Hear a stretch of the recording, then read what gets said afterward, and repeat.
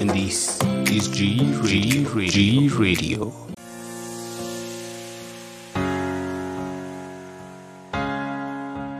Hello guys and welcome. This is G Radio, #1 TV show, and we're coming live at GBS TV. And I'm your host, Isaac Tabitha. I'm the co-host, Evan Tinyari. And as usual, we have our DJ Deco.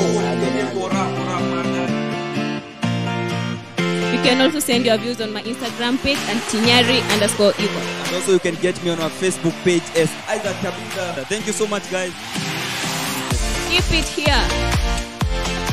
This is G Radio, #1 TV show, where we're coming live at GBS TV. And this is where we give you the dopest, the coolest show in East and Central Africa. I'm your favorite host, Isaac Tabitha. I'm Evan Tinyari. You're so welcome. I hope your week has been okay. Sisi hapa tuko tu sawa.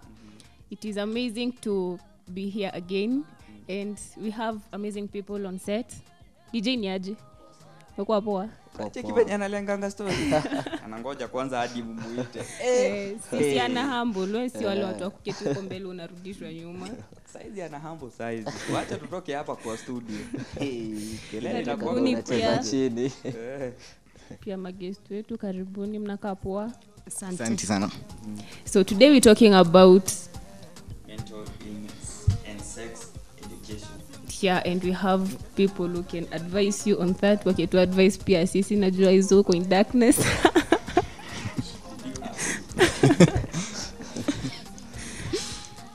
Maybe a DJ hapo kwa education ya nini? Hapo lazima tukue machampesi unajua. Tutajitambua. Tutajua sijichoche sasa, hata tukianza kupeana ma points tutajua. Lazima ibambe kama kawa. Lazima uchoche. Yeah. Either way tutajua tu kama ujui. Say your names. My name is Emeline or Emmy. Emeline. Yes. Kuna najua Lynn ikiwa kivyake na Emily ikiwa kivyake yako umeshikanisha. No, imeshikanishwa. Yes. Ulishikanishiwa, ulipata imeshikanishwa. Oh, that is my social media. That's what people know me on social media. Emeline Power. But my real names are Emma Wamboi Kedanda. Yeah. Wamboi. I'm Emma Wamboi hiyo. Tribes. Kamba Kikuyu and Taita. Combination. Yes. Urembe wote amebeba. Hataki mchezo. Karibu. Asante. And I'm Pap. Pap. Yeah, P like Tuspelie wale wa Ebu rudia tena. Pap, PURP. Like PURP. Ndio jina yako. No, that's the the stage stage name. name. That's my stage name as an artist. Unajua kuna watu wameshindwa. Unajua wako alikaa hivi akasema akuite Pap. Na watu wengi wameweza kunita Pesa Pap. Pap. Na unaona sasa ukisha relative unaelewa sasa. Lazima jina kwa uzito. Yeah. DJ. Sijui nikwambie usalimie watu ama unaonaje? Ugote watu. Hebu kwanza ambie watu ulikuanga wapi. Mimi kupigango vita yako mimi sitaki hata kidogo. Nilipata aksi kiasi tulichotoa na bike from behind. Aksi ni accident. Aki generation ya siku hizi na uvivu. Hapana. Wacha amalizie. Kuna mtu huko nyumbani haelewi.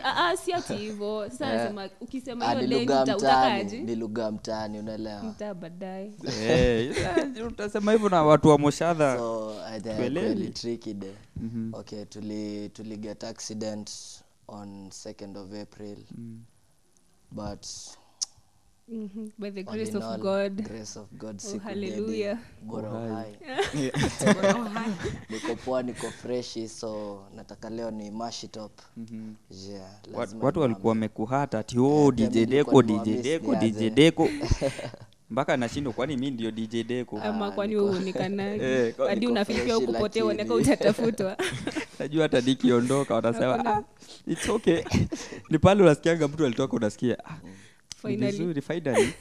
Acha hata tupumzike, tumekuwa tukistruggle sana. Uko lakini. Uko poa, tulikuwa tumekumiss na umefanya poa kukam. Na wale walikuwa wanakuulizia DJ Deco ndio huyo. So Deco leo unaamua kuchezea ngoma gani? Leo nataka kuwapea bit of old school kiasi. Manake Papa na perform ngoma zake kadhaa na track kadhaa msanii hapa. Yeah, so, true. Yeah, lazima hip hop, then we'll get back to urban hype. Yeah. Sawa. Yeah. Yeah. Yeah, umesikia. Yeah. So guys, back at home, today we are talking about mental illness and also sex education. Watu wengi najua pale nyumbani wanashindwa maneno gani hii? Kwanza hapo kwa sex education, mzazi asikia akio jikoni. Si ndio, sisi tunafanya kazi yenye mapiro hawafanyi. Kuna wazazi wengine hawafanyi hiyo kazi. So cha tuwasaidie watoi kama usiwaseme. So for those who are joining us, those who would like to join us in our conversation, remember on our Facebook page is GBS TV Kenya. you can also send your SMS on our SMS line at 21144. And also you can get me on my Facebook page as Isaac Tabitha. You can send your views on my Instagram page at Tinyari_Eva. And also we have our YouTube channel. Remember, please, kumbukeni kusubscribe ukitaka kuwatch hizi video more and more because ziko hapo mingi tena sana. Today we are talking about mental illness and also sex education. Najua ni ngumu kwa wazazi pale nyumbani kuweza kuzungumza na watoto wao na pia kuongea maneno mengine unajua. Yeah, ni topic kwa to avoid sana and it's not a good thing actually juu mtu yeye akiwa mdogo anafaa kuwa enlightened na vitu mob, si ndio? Ndio akikuwa mkubwa asianze kushangaa hizi vitu ni nini sijaambiwa. Yeah. Unajua curiosity huwa Paka. Yeah? Paka. Kiss the cat. Ujaijua? Ni sawa. Nimejua ulisoma. Umejua leo? Ai, asante Mungu. Leo nimefunza kuhusu wangu. So to avoid that msee kujipata unapata mtu yeye anajiingiza kwa shida zingine out of curiosity, you know, ata blame. My mother didn't tell me about this. Ule unaulizwa, mam nilitoka wapi ati ulianguka na ndege? Tukakuokota. Tulikununua kwa supermarket. Vitu kaa hizo bana saizi tuko 21st century, si ndio? Mtu yeye anafaa kujua vitu ndo ama nadanganya Emily. Udanganyi. What we're trying to push is sex education and mental health should be in schools. From the younger age, kids should know about mental health. And by the time they're like, I think 13, at this generation, they should know about sex, you know? Because when you ask men about consent, nikikuuliza, when did you know about consent? Or who told you about consent? He's about to. You know, so many people, so many men don't know anything about consent until they start dating. Also to us women, we don't know anything about sex or how to avoid or to say no when you're maybe high or you're not in your sense. You don't know how to say no. And to men, they also don't, there's so many ways to say no, which it's easy for them to know, but they don't know because hakuna mtu aliwaambia, you get. So I think we should push that so that men should know about consent at a younger age so that they can avoid rape and all these allegations. Yes. Mr. So Pop. that's what we're pushing. Yeah. What about you? Umeweka spotlight sasa mimi. Ushaibonga na mzazi wako kuhusu yani sex kitu kama hiyo Ama kumwambia unajua the mzazi. first time ulisikia story ulikuwa classics ukisoma reproductive system. No, kwanza mimi like the way I came to learn through sex was kuna like I was in class 7 and at that time they were like this. Skip classics. No, like at class 7 there's a specific like incident that happened. Kama alikuwa mbaba. Yeah, so as in then I just used to hear the name sex then sometime for high schoolers that time I was in class 7. There's a high schooler who came to me and he was like do you know like what sex is in nini? I was like yeah, I know what sex is in nini. Like have you done sex in nini? And I was like okay, at that time I wasn't clearly sure, so I said yeah nini. So at that time I was freaky, he's like I'm going to tell your mom nini. I'm like what's this thing that I've said I've done that I don't know. So I was like so yeah, from then like I got to know like sex is this, because I talked to my mom. She was like nah, it's just all about like how Talk to your mom about it? Yeah, because I had to, because I was like this guy is coming to tell my mom, so I better tell her first before I flick. So yeah, so I went and talked to her. She like told me and sat me down and then she told me like it's not something big, it's just like a stage that when you're in love with someone, or like let's say you're in a relationship with someone, you get into like you make it more physical, but she was telling me the most important thing during such is being safe. But mostly my dad wasn't around because he died when I was young, so mostly like I don't think my mom like she really had that capability to try and talk to a boy about like Yeah, it this side. It's, can be hard. yeah. Mimi kuna kitu imenishangaza. Yaani papo ulipata hiyo courage kuendea mzazi wako kumwambia Wewe alisema heri mimi nimwambie kuliko nichomwe na maji moto. yeah. Like I don't think it's a big deal. Like for me, I have that conversation with my younger brother who is about 16 now. Yeah, because he's already dating and he's already interested with women. So why not talk about it? I think it's better when they know than later they'll be like, I wish I knew this. Because I'm so sure everybody here, it's like, I wish I knew this at this younger age. Yeah, And also we had an adopted brother who died last year, but we adopted him when he was HIV positive. So the reason why he died is because at school he was bullied, and he didn't know how to handle the situation. Where he was born with it, and he has this girlfriend. He doesn't know how to tell the girlfriend about it, and he's only 16 years old. So he started like not going to school. So many things happened, and he just, yeah. Wow. Have you ever talked to your parent about the sex thing? Well, mine was, I think I was 15. And because I had to talk about it, it's because someone from my family tried to molest me. It was I really don't want to go there, but yeah. Then I didn't say anything. I just ran away, and then I wrote a letter to my stepmom. And then she came and found me, and then we had like to go to the police station and all that kind of thing. That's when it started like being open about it. So me and my stepmom, yes, we talk about sex. And then when I went to school, I studied about community development, mental health, and those kind of situation. Also had to talk about her because she's a bit older. And most older people, they have mental situation because of the situation they grew up. It's different than ours. So I believe also older women, they're also more affected with depression than, like, it's actually older and the younger. Yeah, who are like more affected with depression. So to educate my mom about it so that when she's stressed or maybe she feel like she's having a hard time, she can come to someone who understand more. Yeah. DJ Deco, ushaenda kukuta mzazi wako kamwambia unajua? I think it's actually good because it's actually you feel free because when something happens, when I call my mom, she's gonna help me in this kind of situation. Because at that time when something happens, you don't know who to call. You don't know where to call your friends. You don't know, and you don't know what to do the first moment that thing happened. You don't know. First of all, calling your parent and start telling this happened. Yeah, I was African actually parents, shocked they are my very- mom understood because not so many Not so many mothers will watakwambia ni wewe umejieka kwa hiyo situation. Exactly. You've done this. And because in my family that was like ahead of the family, my mom had to like, and where I got really shocked is she's my stepmom and she just understood, and that was a big step for me. And I was like, from today, as in I need to educate more people about the situation. Because normally unapata hata wama stepmother ndo wanauza watoi. Exactly. Unapata anakutafutia, you get money for them through that. Wanakuletea wazai wa bigi. Unashindwa huyu mtu hata hujai muona. Mr. Pap, shulenyu walikuanga wanafunza about they have that the sex education part In high school. Primary, high school, kindergarten. Primary, it was just I think the definitions that this was a class 8 or class 7 to now introduce you any nini.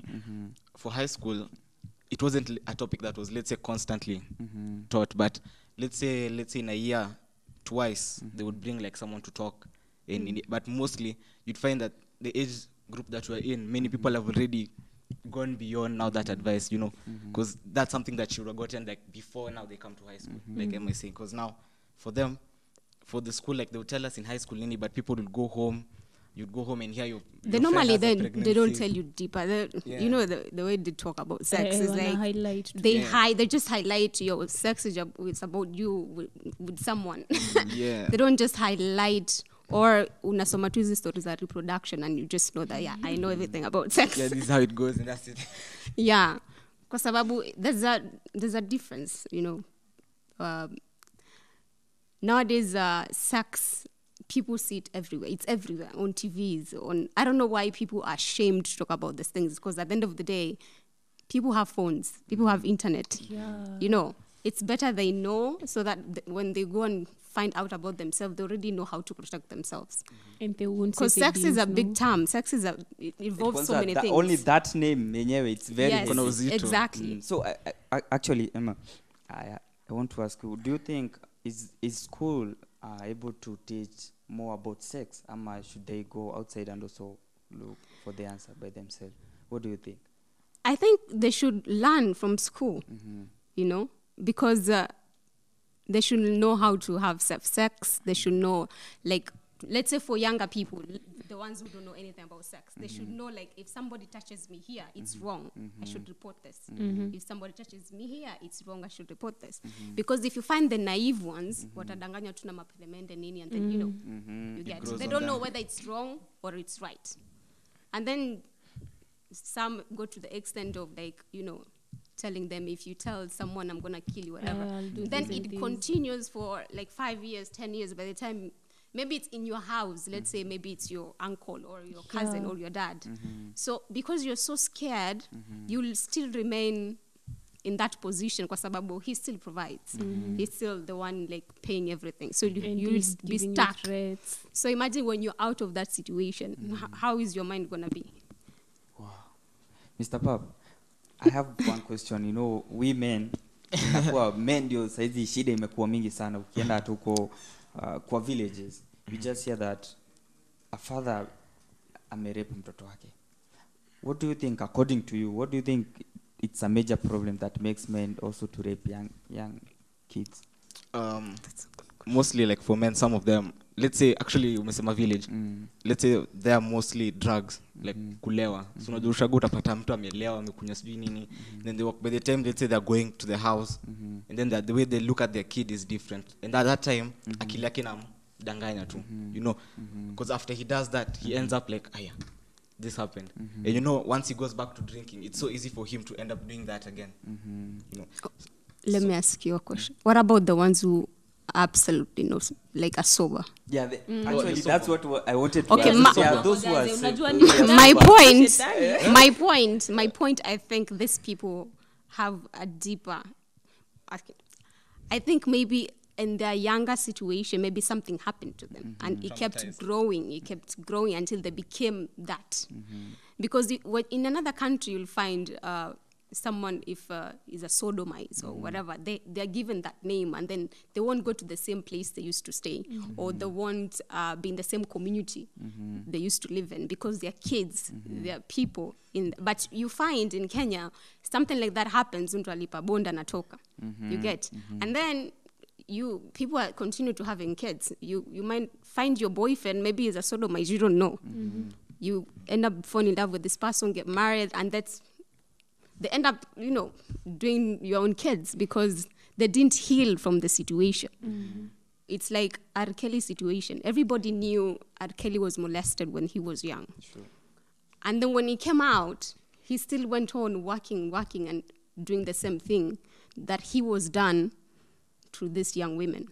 But you know, it's about speaking up. People don't actually know the power of speaking up. And that's what I'm saying. If you teach these kids at a younger age, like, if someone touches you here, it's wrong. If someone touches you here, it's wrong.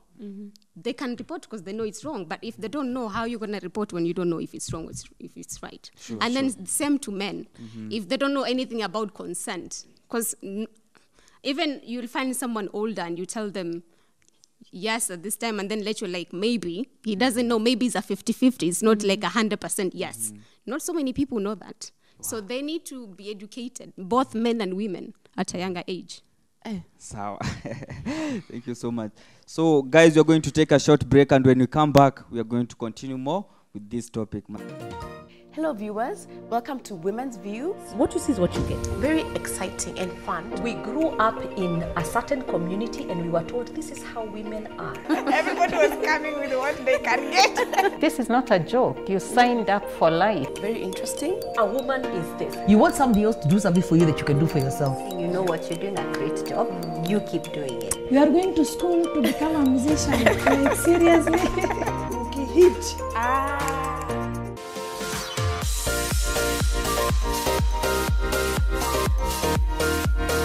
The show airs every weekday from 11 a.m. to noon and is repeated every evening from 7 to 8 p.m. I look forward to seeing you there. Kwa mara ya kwanza, runinga ya GBS TV inakuletea Echo Mziki.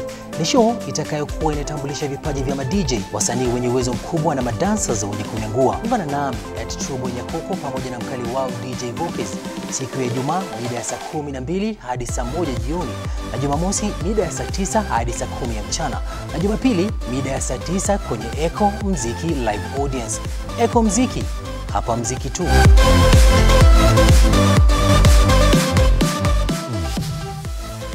Bamba. Kwanza wewe ndio unafaa kutuambia kitu. Hebu kwanza nilikuwa nataka kuuliza Deku shaenda kuongea na mzazi ukamwambia hizo story. Mimi sijai. Ndio maana anachorea. Ndio maana anachorea anakajagia.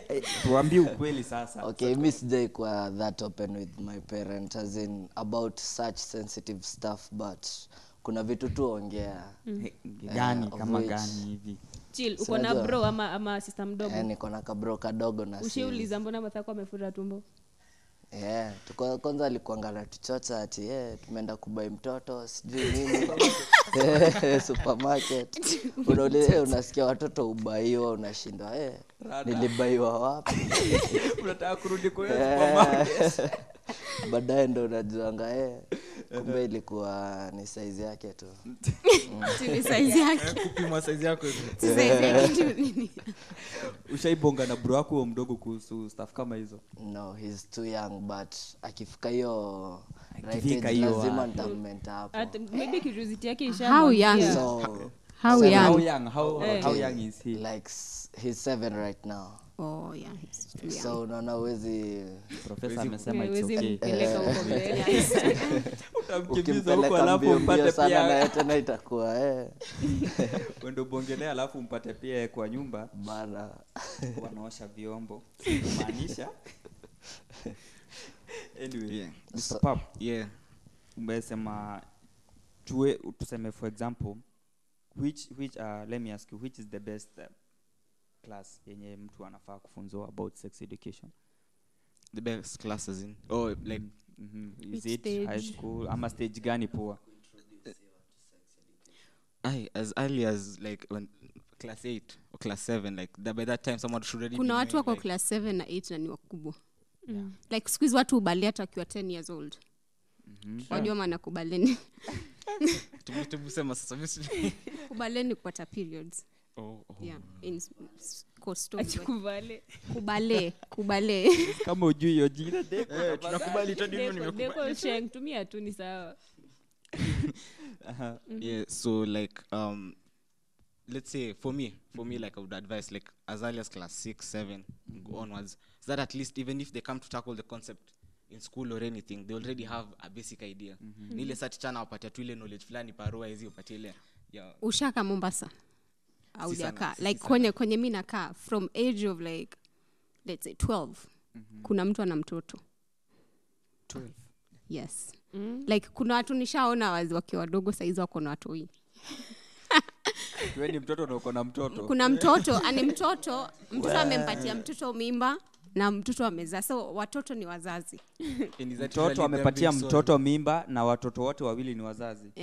Sasa kama unaweza pata kama mvulana yuko kama 15, msichana yuko kama 13 ama they have kids too. Hizo ni zile za kupangiwa, hizo za arrange. Si zile za kupangiwa. Ni wenyewe tu wamepatana. Wenyewe tu wamepatana. Unaona? So mi naona hii generation watu wana grow as in a very big pace. So I won't say class kwa sababu pia kuna watu wengine uchelewa shule. So I think from age of 12 not necessarily to talk about everything from age of like mtu anaanza kuunderstand, unaanza kuwafundisha about consent for men. Kwa sababu pia wanaume wengine wanaanza ukware wakiwa wadogo. Kwa wanaume. Ukware, yes. Ukware is like touchy. Wale ambao wale wenye wanapenda wasichana wakiwa wadogo. Yaani na wale pia is the same thing. Wasichana wakware ni wale wanapenda wavulana at a very younger age. As in inaanza akiwa mdogo. So first, you don't necessarily to have start teaching about sex. You can start teaching about consent for men, and then for women, ukishikwa mahali fulani unasema stop. Ama unajua ukishikwa hapa ni vibaya, ukishikwa hapa ni vibaya. Kwa sababu you're not only protecting her from outside, also there might be someone from inside and you don't know. You get? So not necessarily sex at that age of like 12 or 10, let's say. Unamfundisha kuanzia 10 to like 11 story ya ukishikwa hapa ni vibaya, hapa ni vibaya. The more you grow, the more she grows or he grows, now you go to sex. That is like 14 to 15. Kwa sababu you can't just teach her everything at once. Or him everything at once. Ndio.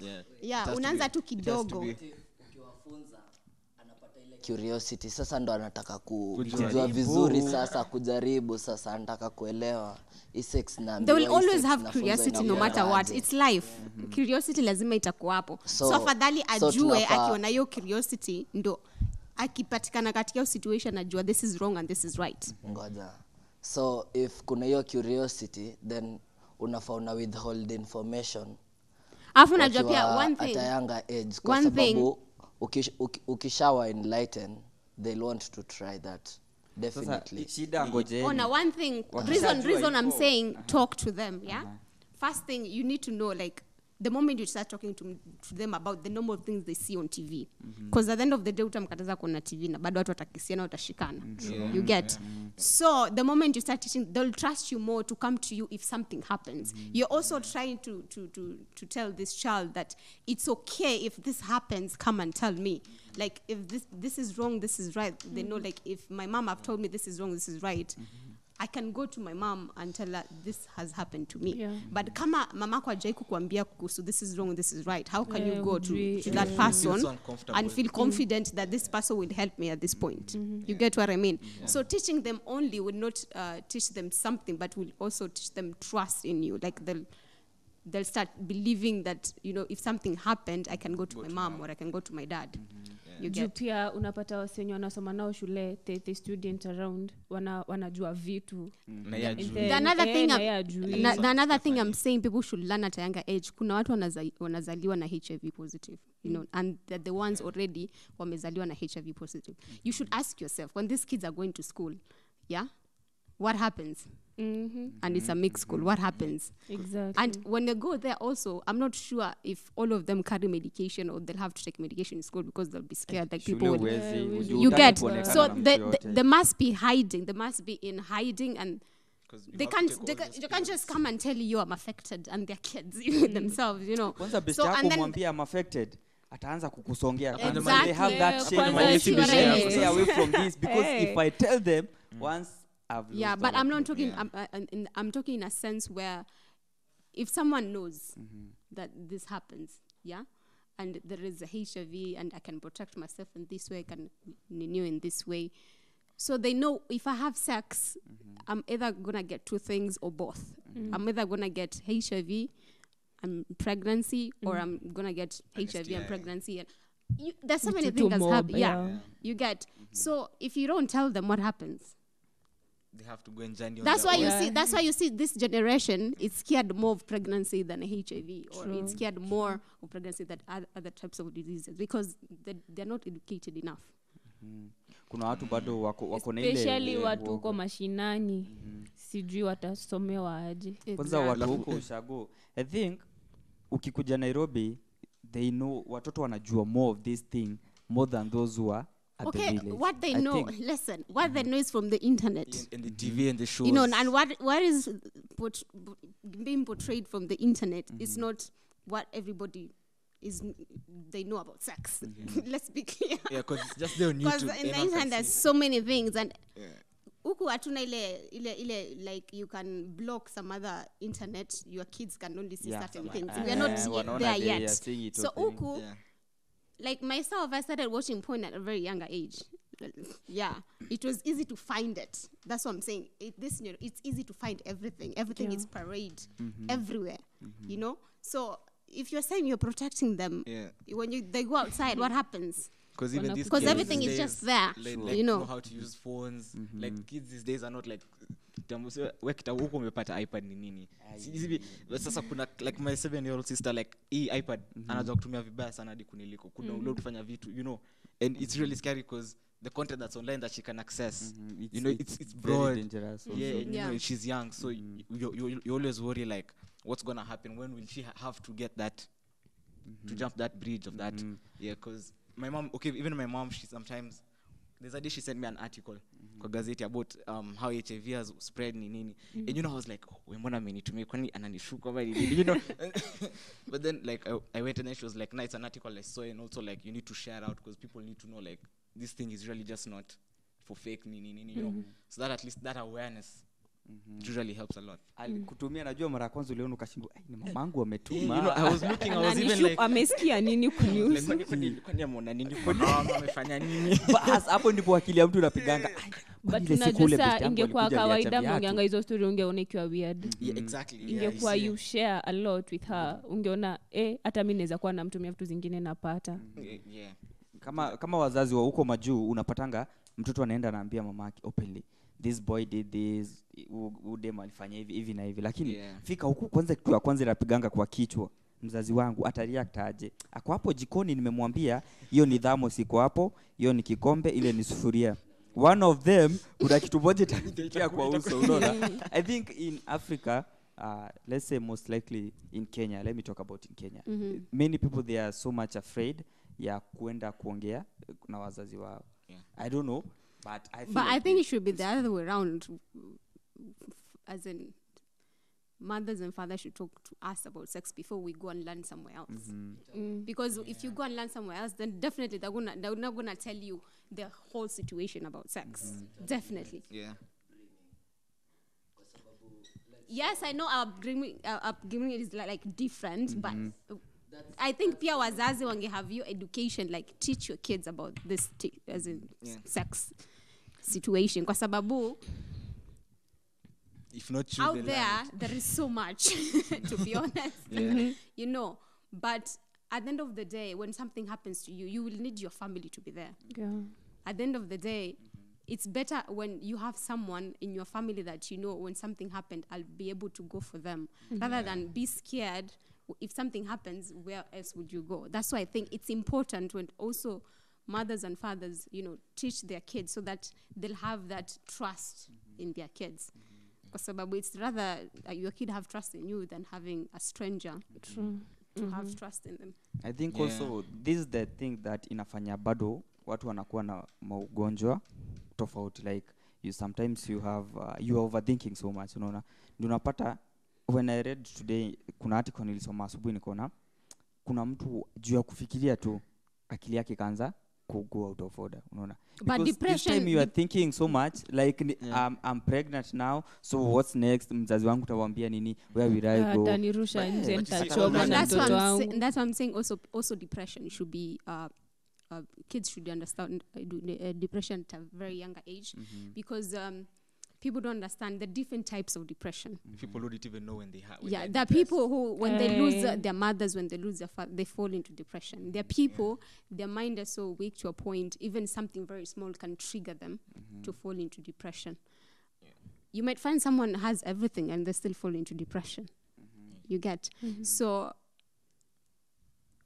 your story, also Facebook, like social media, like we should also have like advocates that they help people who like are bullied or molested, you know, there's a lot, as in I don't even know where to start. Even the person like who gives birth today, that people don't know, like someone can get into depression just by giving birth. You know, and you find a mother end up killing their daughter or killing the neighbors, whatever, but they don't understand it's sort of mind. Yeah, someone is and it starts from thinking yeah how you see things. and then it's easy to How see am I it going to it's easy to see it see from my your life? friend. It's easy to see it for Yeah. for instance, I know you for so long, and then you start losing interest for, like, we used to go out, you start losing interest of going out, then you start locking yourself in the house, then few Yeah. minutes later you don't want to move in your bed. You're being called. You lose you're just losing interest in anything that you're doing. Definitely you know this person, there's something wrong, you know. So I think also people should look at each other and support each other. Be keen at your partner, be keen at your friend. Like, I've lost a lot of people with depression because they just thought it's nothing. Because African people, they don't believe on depression. Actually, I've had that's a where lot the of problem arguments. is, you know. I've had December I was in Tanzania. A friend of mine's cousin, I was telling him about depression. It was like, mi naitwa watu ni wako weak. Mi says futwa job, then upate tu nimekaa tu eti niko na depression. Wake up and go find a job. I'm like, not everybody is like you. You know, people are very different. So much. Mr. Pab. And you don't know what someone has lost. Kuwa na best yako ako na depression, like, you know, anashindwa kuongea. Ama ushaikuwa na best yako, maybe dem hivi akapata ball, you know. Then I have a couple of friends, girls who actually have actually been given birth. They're still taking care of kids. But more so, like, for them, it happened, and like I had a friend who she was really good. Like, she went talk to her mom, and the mom is open. But you see, for that to happen, you have to have been talking to your mom way back, so that even your mom, when she's receiving this, she's mad, but she's still she's able to receive depression. Like, for some other people, like my friend, like, he got a girl pregnant, so like alikuwa ananipigia tiro, I need money to do what nini, and then I was like, sure, I sent him money nini, but then I was like, what's going on nini, but he really didn't want me to say. Like, he didn't really want to tell me so. And then he was like offline for a long time, nini. So I was like, hey, this guy, there's something like that just went wrong, you know. So I had to talk to him. He said he had been going through like that whole thing. It didn't work out. The child, like, ilibidi amezaliwa. So now he has a whole new perspective to his life, and he's still a student. So, you know, he has to think about what's this baby gonna do? What's this baby mama gonna do? What am I gonna have, like, for my future now that this has happened, you know. And I think such thoughts, they usually come and then they derail you, because utapata sata juu story ataanza kwa ule husband, let's say wakulewa, anakuja na angalia. Unajua ataanza kulewa kwa sababu atapata afikia kwa ile akili aanza kusema aje, sasa mimi nimeka mtoto wenyewe mimba, nitaenda side gani, nini. Exactly, see. What happened to men what they call contraceptive? Wase wakifunzwa wanafunzwa kuabstain ama wanafunzwa nini? What do you think should be taught mainly about sex?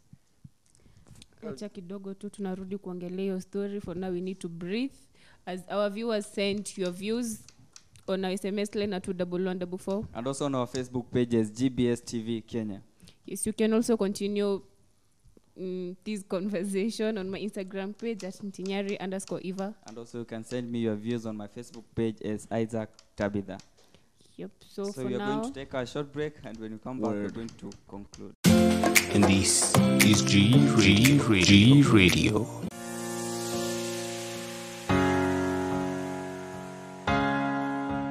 Hello guys and welcome. This is G Radio, #1 TV show, and we're coming live at GBS TV, and I'm your host Isaac Tabitha. I'm the co-host Evan Tinyari, and as usual we have our DJ Deco. You can also send your views on my Instagram page and Tinyari_Eva. And also you can get me on our Facebook page as Isaac Tabitha. Thank you so much guys. Keep it here. Kwa mara ya kwanza runinga ya GBS TV inakuletea Echo Mziki. Ni show itakayokuwa inatambulisha vipaji vya ma-DJ, wasanii wenye uwezo mkubwa na madancers wenye kunyangua. Ungana nami Trobo Nyakoko pamoja na mkali wao DJ Vocus siku ya Ijumaa mida ya saa 12 hadi saa 1 jioni, na Jumamosi mida ya saa 9 hadi saa 10 ya mchana, na Jumapili mida ya saa 9 kwenye Echo Mziki live audience. Echo Mziki, hapa mziki tu.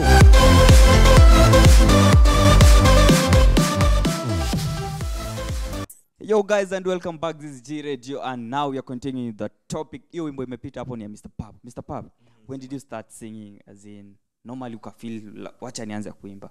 When I was in high school, form 4, like the first time, the songs that I listen to in hip hop, I usually find myself replacing some of the lines that those guys have written on their songs. So ikafika point I was like, by the way, to just try write a whole verse for this song Race Remad No Flex Zone. So I started with that. I wrote so so in class I was reading, then I wrote like the whole song. Then I was like, I really feel this is good, and I was like rapping to my friend. I couldn't your time because shy kidogo. So ni desperate namwambia yo. Yeah, so I was like, how do you feel this nini? So he told me, this is dope nini. You should really like look for a studio and do this. I was like, for real. I didn't take it seriously much, yeah. So one day, like, I just decided, let me freestyle over my phone.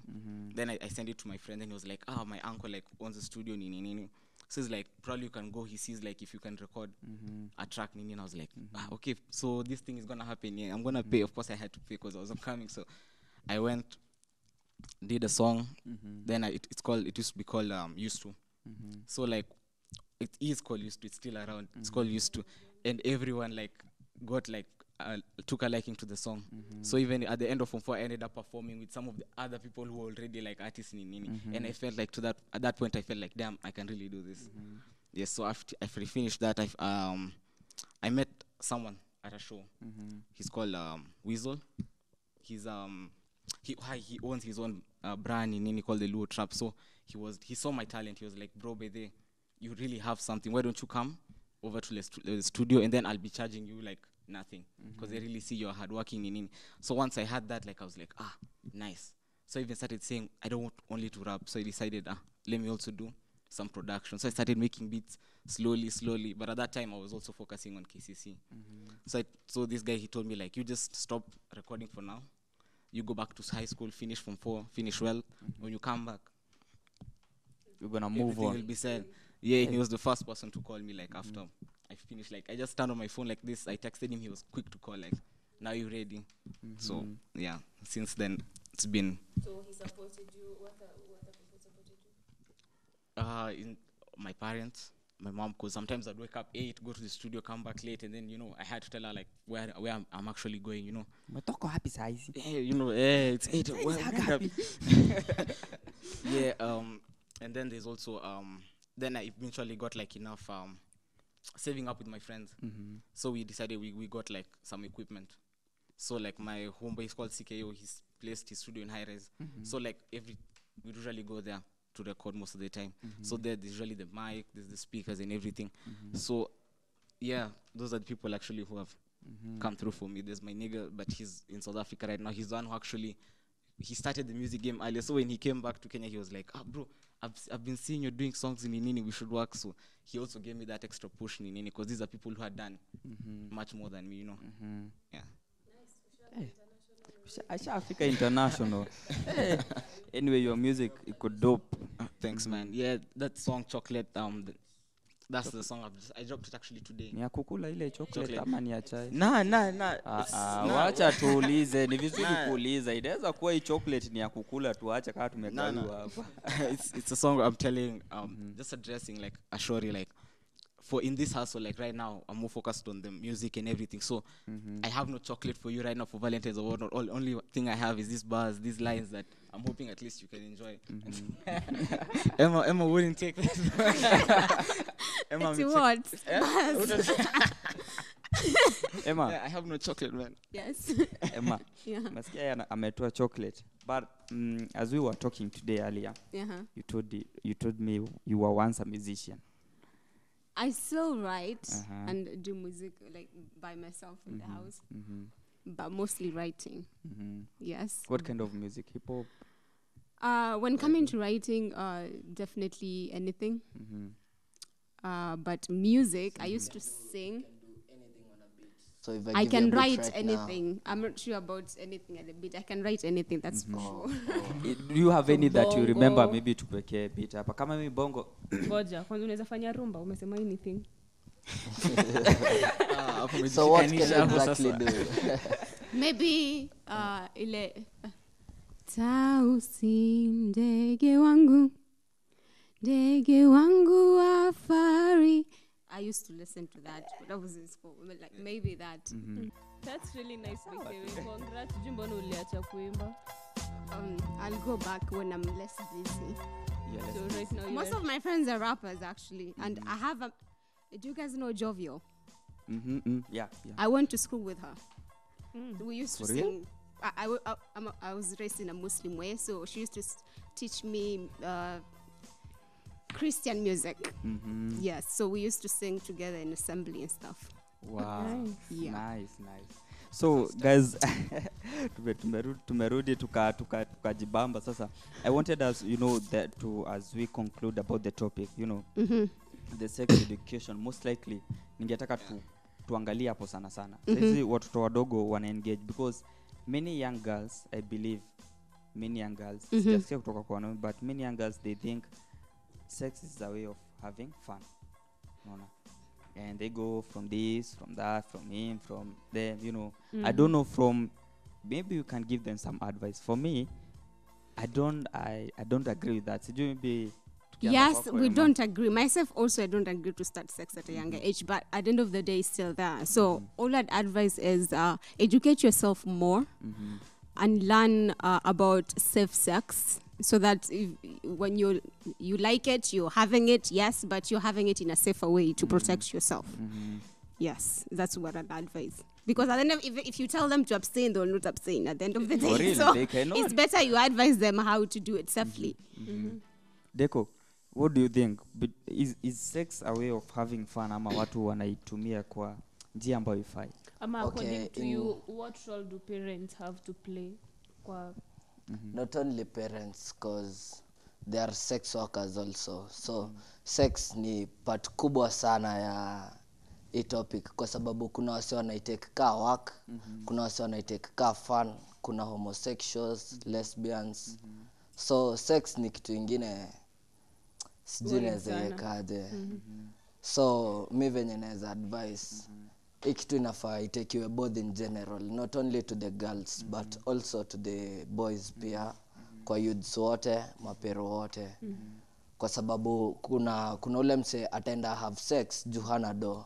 Kuna mse ata have sex kwa sababu ya drugs, as in hayuko normal state yake. Na kuna ule tu mse anafanya as in aifanye tu, anataka kujaribu, curiosity imemfika pale kwenye kono, na lazima ikue. So pia sex addicts taking it like for fun, many people they are saying let's go have some fun, unaona.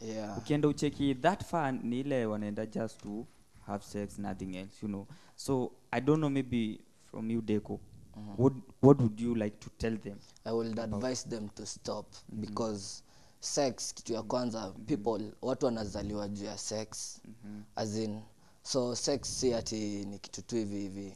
That's not fun. God created it for procreation. Naona. So I don't think it's fun to me. Kwa hivyo ukiambiwa saizi abstain, utabstain until marriage. Nikiambiwa ni abstain sai. As in, are you abstaining until marriage? Already nime-abstain kwa sababu I'm even single. Uko single? Single doesn't mean. It doesn't mean kwanza si ndo kuna Single freedom. doesn't mean you're Sisi ni abstaining. freedom. Abstaining is not completely having sex. Kuna mtu anaukazia sahi. In a relationship with the two and or more. Sisi sema uko single, unajua tusichana pale mtaa. Utangojwa saizi before uingia kwa gate. Deco anajenga jina. Washazoea. Kwa sababu saizi utasikia kwa FB wakikutext. Okay, there's people who encourage abstinence, na kuna wenye wana indulge, as in wana encourage wase sex ni poa, fanyeni sex. Kuna ule msichana, as in kuna wase ni sex addicts, just like kuna drug addicts. Kuna msezi kabila sex. So ni hard sana ku advise mse anataka kufanya sex for fun. So unamwacha tu ajibambe. Unaona, okay, kulingana like all of you have said something, but kuna ile kitu hamjasema. Sex haifai abstainiwe as in tu na kuambiwa, inafaa actions. As in, kuna mse aja have sex tangu akuwe mtoto mpaka sasa amefika 20. So hizo miaka zote ameabstain. Mbona sasa venye amejua ashindwe ku abstain? Unaona? Mostly So, pressure from your friends. Yeah. Kwanza The whole ukipata at best yako sex and you don't know anakuambia nothing about it. anaweza kuchocha bwana, uone hii ni movie bwana. Ingine nayo si kuabstain, ni kutojua. Unapata once nimejua. Sasa hapo ndipo Yes. shida inakuanga first time when you, it's like when you test something for the first time, unless you come to know the problem yenye utapata when you continue with it, you can never stop. Like when you eat sugar, first time ni tamu, si ndio? But when you come to see that watu wanapata ugonjwa wa sukari, si ndio? Hiyo sukari inafanya unaendesha manini na nini inakuwa hivi, unaona? For some time because of that you stop. Sukari. Kuna watu bado hivyo wanatumia. Kuna mtu anaambiwa usikunywe pombe kwa sababu inakuharibu na bado anakunywa. Ni kama sigara still. Sigara hata wameandikiwa. Imeandikwa hapo utapoteza uzazi. Lakini kusoma wamechorewa. People even know it's from the, but it's because of the deepness of how it, because unapata labda anatumia hata kufollow because of some problem. Let's say anapata minor stress. Kuna hiyo mentality pia, unasahau kila kitu. Best feeling. So acha nikuulize, kwa mtu mwenye anashindwa kuapproach pero yake kuhusu such a sensitive topic, unaweza approach nani first, dad or mom? Okay. Depends with your gender. Really? I will advise. Nowadays we still have social media, so it depends what you're looking for. You can get anything on social media. You can Google about safe sex, you'll get it. You can Google about people are talking about mental health. You can educate yourself if you don't have any means. So it's no longer important to bring out. If you don't want to talk to your parent, which I believe it's important, yes, but if you're already grown, like mtu kama mimi, I'm already grown up, yeah, and I want to have a safe sex. First of all, safe sex is not about kids only. Safe sex is about everybody. Like if you educate yourself more about having safe sex, then you're gonna protect yourself from a lot of things that are gonna come later. So by the end of the day, education is the key, So if you just don't know anything and you're just there, I'll learn sex when I have a boyfriend, or I'll only talk about it with my boyfriend. Yes. And that's where you find they pregnant. Si kitu ya kufichwa kwa sababu at the end of the day, when you look at it, it's parade everywhere.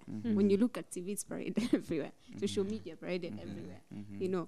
So I don't think saizi nafaa kufichwa. Saizi watu wanafaa kujua vitu kama hizi ndio wajue how to protect themselves.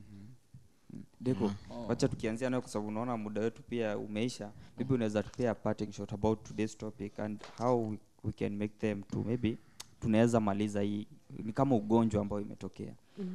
About sex education and how also parents they can be able to talk to their own children. I think parents should be talking to their children at the moment umeona ameanza kumachua. As in unaona kuna ile point inafikanga mtoi anafika like 15 16 mimi naweza kuolewa msee machua kwa sababu brain yake mali inaelekea ni sasa ako out of school, ako out of nini, so anakam kwa hii world ingine yenye ina involve a lot of shit, like kuna hiyo sex, kuna drugs nini, so pero anafaa naongelesha mtoi kulingana na venye haumwambie exactly what this is. Una try kumprotect, haufai umpe information aende nini I explore mama alisema hivi information keep aware. Wow, thank you so much Mr. Park. Just few maybe 1 minute unaweza tupe parting shot yako in terms of the topic. For me I think it's important like parents to just before people get this information like from the internet this concept should have already been born in their mind through the parents, so that even if this guy is going to like the internet or to learn about sex education or whatnot, anajua already like mama aliniambia hivi. So I'm just searching guidelines and you search through the already safe guidelines because you'll be checking out effects of bad like unprotected sex then you get to learn and then by the time sasa unaanza kufanya hiyo vitu like by yourself you already know the do's or don'ts. So mostly also it's up to the person. You can also be learned, you can be told all this, but it's also down to the person. What does their character state, what do they want, Yeah. Thank you so much. Emma. Madam Professor. Doctor. For me, I'm going back. Mtoto mkunje mgali mbichi. You know. Okay. Yeah. Najua Kiswahili kwa ni kama mimi ni wa Mombasa. Ni kama vile sisi Kenya si tunafundishwa kusoma, tufundishwe kutengeza pesa ama kujikimu kimaisha. It's the same way of sex. That's how I take it. If you don't know about it, then later on you're either gonna regret it or you're just gonna have sex in the wrong way, not the way your body should accept it. I really wish people could have stayed and wait for marriage, but at this generation it's impossible. So it should start from the house, kwa sababu at the end of the day unaweza pata tu mtu hapo nje ya mlango ya hiyo nyumba. As in, she's more older than your daughter or the same age na najua more kushinda mtoto wako. And maybe they're friends. You get definitely satamfundisha hiyo tabia. But if she knows, she'll be able to also educate her friends about it or be safe if they don't want to be educated. So it should start at home, definitely. Thank you so much. Na hapo ndipo tumefikia kikomo chetu. Hapa ndo tunakunjia huyu samaki. Angali mbichi, wacha tumkunjie hapa. Angali mbichi. Angaliwa akiwa mbichi huyu. Wacha tumkunje saizi. Anyway guys, back at home, thank you so much for watching our show. It has been the best for us. Nimejifunza kitu mpya pangu mimi mwenyewe binafsi. Nimesoma jambo jipya kwangu. Licha ya. Licha. Licha ama ni richa? Round off to the nearest mother tongue. Yeah. And I've been your host, Isaac Tabitha. I hope back at home that you have enjoyed, and also the parents back at home, you have learned how to speak to your own children, and also the children to be able to speak to your own parents. I'll say live each day at a time. Don't be anxious over anything. Ishi tuna life vile nakupeleka. Cheza na rada. Wacha kukua anxious. That's where we go wrong. That's where we get depression and disappointments. But if you learn to maybe enjoy and be grateful for what you have for at the moment, maisha itakuwa poa. Ni Evan Tinyari, till next time.